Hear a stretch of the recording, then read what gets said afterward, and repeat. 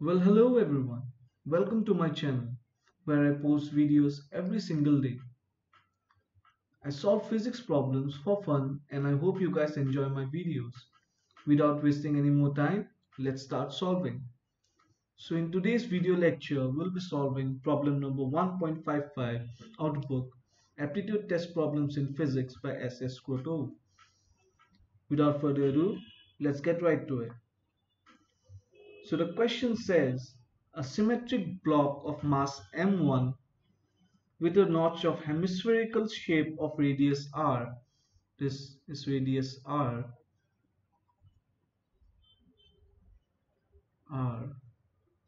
rests on a smooth horizontal surface near a wall. A small washer of mass m2 slides without friction under the initial position from the initial position. That is this. From this position, the washer slides down the block, the hemispherical part of the block. Find the maximum velocity of the block. So you have to find the maximum velocity of the block of mass m1.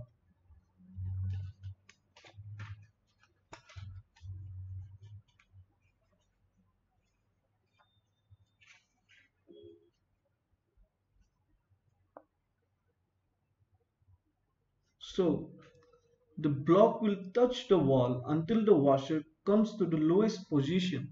So after the washer comes to the lowest position, point A, the block will stay in this position touching the wall. After the washer passes through this position, say to a position B, the block of mass m1 will start moving towards this direction until and unless the accelerations of the washer, the horizontal acceleration of the washer and the block are equal.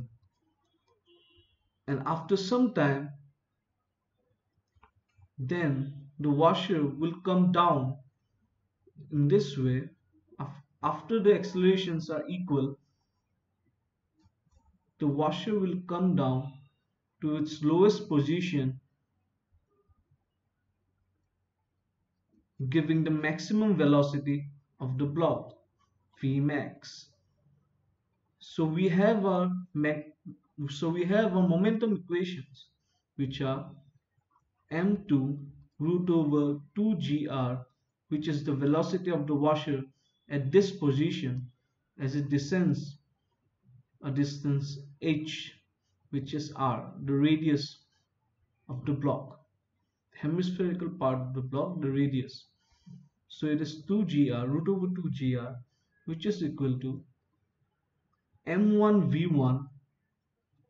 v1, the velocity of the block m1, plus m2 v2, the velocity of the washer.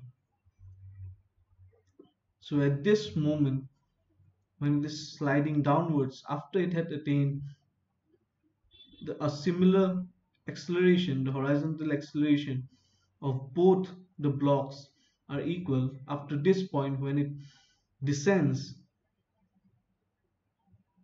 and reaches the bottom position of the hemisphere, the velocity of the block will be maximum. Using the energy conservation law, we get potential energy of the washer m2gr, which is equal to the kinetic energy of the block plus the kinetic energy of the washer. Equating these two equations, equation 1 and equation 2, we get a value of V1, which is equal to 2m2 root over 2gr divided by m1 plus m2, and the value and the equation of V2, the resultant equation of V2, m2 minus m1 divided by m1 plus m2 root over 2gr. So this value is the V1 max. which is this equation.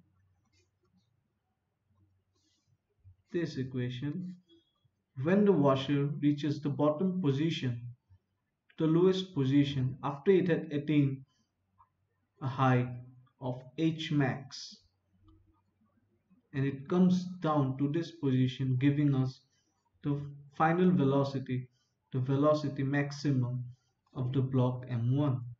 So we have a solution 2m2 root over 2gr divided by m1 plus m2. This is the maximum velocity of the block. So thank you for watching the video, and if you like the video, please don't forget to subscribe, share, like, and also comment in the comment section below. Thank you.